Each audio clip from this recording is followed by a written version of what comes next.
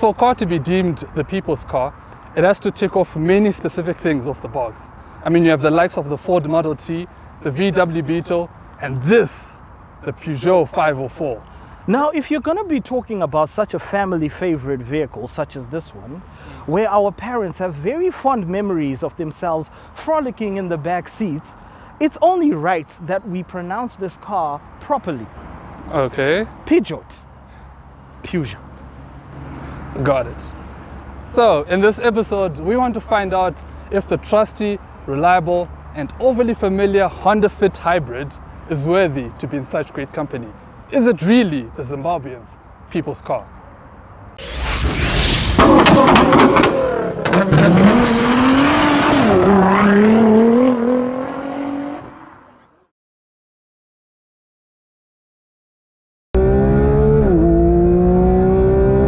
Brought to you by CarCrazy.Africa, news, reviews, and automotive classifieds.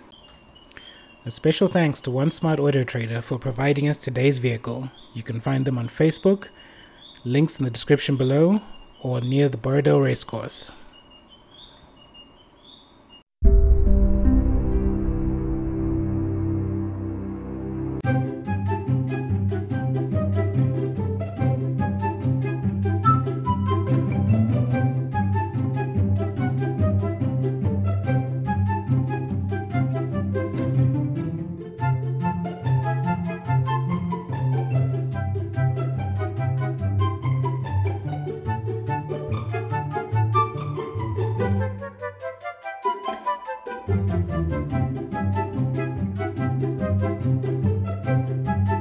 Booty rockin' everywhere. Booty, booty, booty.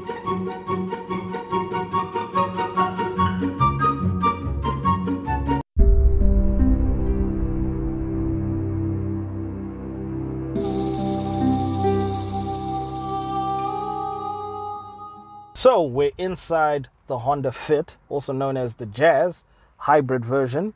And look, the inside, to be honest, even though it's a car that was made for, you know, your budgeting in terms of fuel and probably getting a reasonably priced car, I have to say, in comparison to its closest competitor in Zim currently, the Toyota Aqua, I have to say the interior is actually quite impressive, especially in this trim that we got here. We got the one with leather seats. It's one of the options. Another option is a panoramic roof, but this one does not have the panoramic roof. We got leather stitched steering wheel with cruise control. We've got a nice nifty little infotainment system here. I like the asymmetrical look of it. It's kind of like, it's a bit reminiscent of the Aqua interior wise, but this one is a bit more intuitive. I think the buttons are a bit more easier to use, and it's also very familiar if you've been in the previous generation Honda Fit. Now this, because it's a hybrid, every time you switch it on, your information cluster is lit up in a rather engaging, calm feeling blue light, which can be changed when you press this little button over here. When you press the econ mode, it turns green. There's also traction control. You can rear wiper. This car has heated seats, which is quite impressive in comparison to the Aqua. Why do I keep talking about the Aqua here, you ask? Because we did the Aqua and I thought it was only fair that we compare the two. Maybe we'll have a show whereby we have both of them next to each other and have a drag race. Give us a comment if you'd like to see that. But while we're still on the interior, very spacious. You got your manual handbrake, folding rear view mirrors, electric, and the Jazz. You got a lot of storage space. I mean, you got so much storage space in this thing. I mean, basically, if you've been in a Fit before, let's not act like you don't know what a Fit looks like. But this one is just a little bit more new, more trendy, more tech savvy, if I may say. It's a beautiful little thing. Now let's move into the back. So we're now in the back of the Honda Fit hybrid, and today I'm the backseat guy. Usually we have this long ago person who can see into the future sitting in the back. But today we decided to have somebody who's a bit more average. And as you can see, I got a lot of leg room. It's quite comfortable. Well, in this one in particular, like I mentioned before, we got the leather seats with a bit of cloth in the middle. Unfortunately, no heated seats at the back here. And guess what? In the back of the hybrid Honda Fit, we got electric windows. Nudge, nudge, wink, wink, Toyota Aqua. Anyway, another thing that this car is very impressive for is the space and the way they did their magic seats. Because these seats can be folded in so many ways, just in case maybe you're carrying a bike or, you know, compost for your garden or 15 people. You can fold the seats, which is quite impressive. And let's move to the boot. So let's look at the boot, shall we?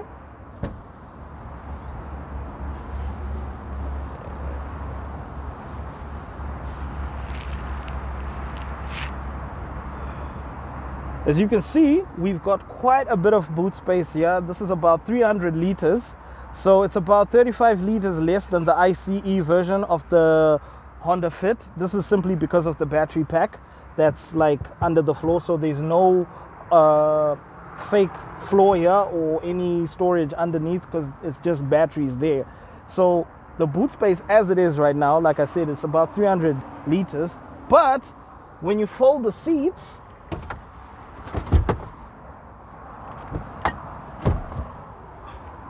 gives you about 883 liters of space.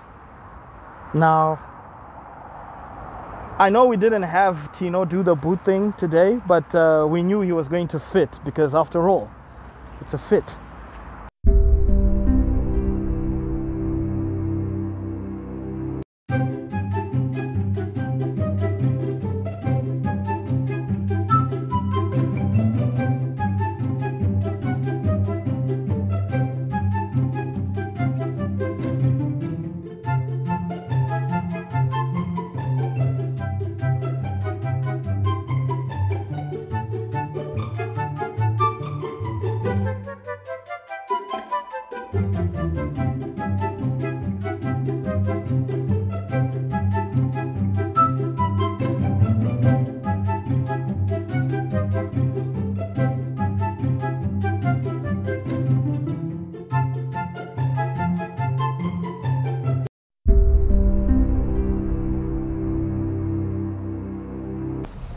So, we are inside the Honda Fit hybrid, so I want to see how it drives. This is not our first time inside the Honda Fit. If you're fans of the channel, you might know that we already did the first generation Honda Fit, link in the description below. So, is it any different, Ryan, from the first gen that we drove? The difference is planets apart. What? No, it can't be that different. It is Can't be that quite different. Simply because I guess it does. That first generation Honda was not a hybrid. It was an ICE. This is a hybrid, so you get that immediate response and also that CVT transmission. And this one doesn't have that rubber band effect that you feel in the Toyota Aqua. But there is a huge difference between, let me just put my seatbelt on. Yeah, safety first. Safety first. Kids, man. remember, safety first. Yeah, so there's a huge difference in terms of response on the acceleration between this and the old Honda Fit. Yeah, because this is a hybrid, remember. So it's not only getting its power from the engine, it's getting it from the electric motor as well. Yeah. Oh, it makes sense, because it doesn't have a large horsepower number, but weirdly enough, when you compare it to the Aqua we reviewed a few weeks ago, yes, this seems like it has more power. It has quite a bit more power, especially based on the throttle response, like I said before. And also, I'm picking up that this one, the steering wheel is a bit more assertive than the Aqua, not by that much, but the response in terms of like when you floor it, Yeah. there's definitely more response or faster response than in the Toyota Aqua. Yeah, I think even as a passenger you can feel that too, and I think I agree with you on that one too. The one thing that remains constant, which is normal for this sort of, shall we say, budget vehicle, Super mini. is the ride quality. It's still harsh. I mean, listen, feel this. Ooh, yeah. Oh my goodness. Yeah, you really feel it through the seat. The seats are not as comfortable as you'd like, but they're more comfortable than the Aqua. Yes, and more especially comfortable in this than the trim. first gen. Yeah, Yeah. because this is leather seats, man. I mean, heated seats, man. I mean, my tush is That warm was the right now. first thing I noticed when I hopped in. I was like, I was wait, actually quite impressed. the fit Heated comes seats. with heated and cooled seats. That's weird. But yeah, the buttons are here below, and you can do that if you want. So that's pretty neat. So this is the 2013 model. So that also came with a few other extras apart from the heated and cooled seats. You also have cruise control. Woo! Oh yeah, you got cruise control as well. Yeah. And yeah, it really helps, especially if you just want to cruise around. Yep. And if you want to add more people in the back, you can. I mean, we know what this car is used for, right? Let's be honest. It can be used as a taxi. Yeah. It can be used as a bedroom. So it's a family show. Sorry, but it's.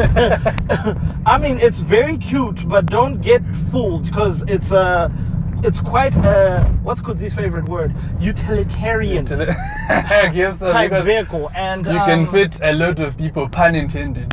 you can fit a lot of people in it, for real. Yeah. And I like the color schemes that they have on offer. There's the almond green. We got the white one. So the white with the white lights at the back, it kind of looks like a senior nurse from Parenyatwa. But it's a nice look. Do I prefer it over the almond green or the blues?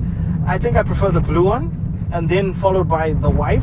Okay. But I like the color schemes overall because I think the white lights at the back, they give it a little bit more character in comparison to the ICE counterparts where the lights are just red. Yeah, I think they did that on purpose so that you Obviously. can distinguish which one is the hybrid and which one is the non-hybrid. So that's good.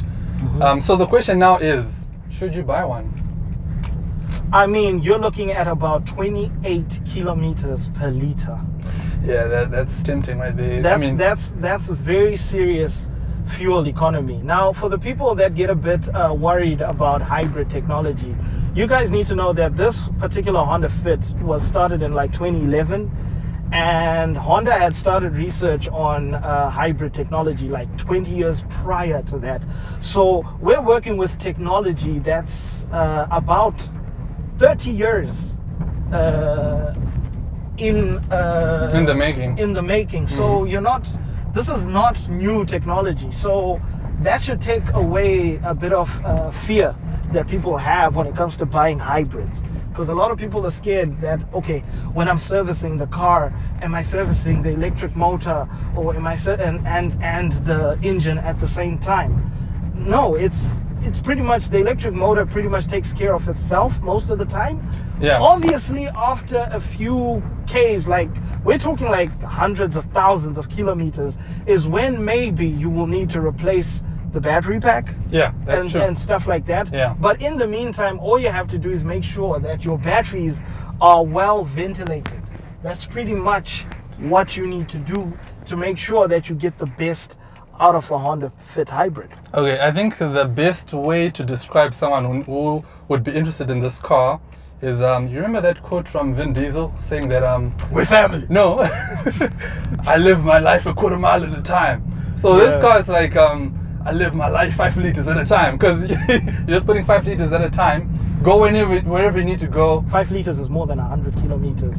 But Yeah. but also you have to understand that when we say 28 liters per 28 Ks per liter, we're talking about city driving. Because when you're driving in the city and you're below 60 kilometers per hour, you're using the electric motor. You're not using your engine. And the engine has this start-stop technology where every time you pull up by a robot, the engine switches off. But every time you go over 60 Ks, it's the engine that's chowing the fuel. And if the engine is working, it's pretty much an ordinary vehicle, because this is a 1.3 liter engine from Honda. So if you're going to be driving on the highway a lot of the time, you'll pretty much find that this consumes the same amount of fuel as any other Honda Fit. Oh, so I cannot visit my two girlfriends that live on either side of the country on a single tank of fuel? No, you cannot. But I can come close. You can, of course, you can come close if most of your driving is city driving.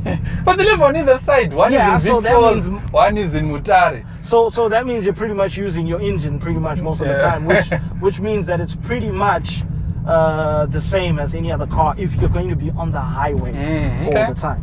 Cool. So, to be honest, at the price at which these cars are going for, which is about 6.5 to 7K, is it worth the buy? I think it is. I think it is worth the buy, especially with the cost of fuel these days. Yeah. But you need to know why you're buying it. Exactly. If you're like one of those people that are always stuck in traffic pretty much at peak hour, because that's pretty much every person with a 9 to 5, you're going to be stuck in traffic in the morning. You're going to be stuck in traffic in the evening, especially if you're one of those people that wake up at 7:30. You're like, oh my goodness, I got to get to work, where everybody else is on the road. You're gonna be stuck in bumper to bumper traffic. This is where you need a car like this, because you're pretty much using your electric motor when you're stuck in traffic. Not if you're one of those people that are driving on highways most of the time, because if you're driving on the highways most of the time, well, then you can buy this for the comfort, because I think it offers a bit more comfort than its petrol counterpart. But if you're a city to city driver, city link kind of like person, then this car's for you. All right.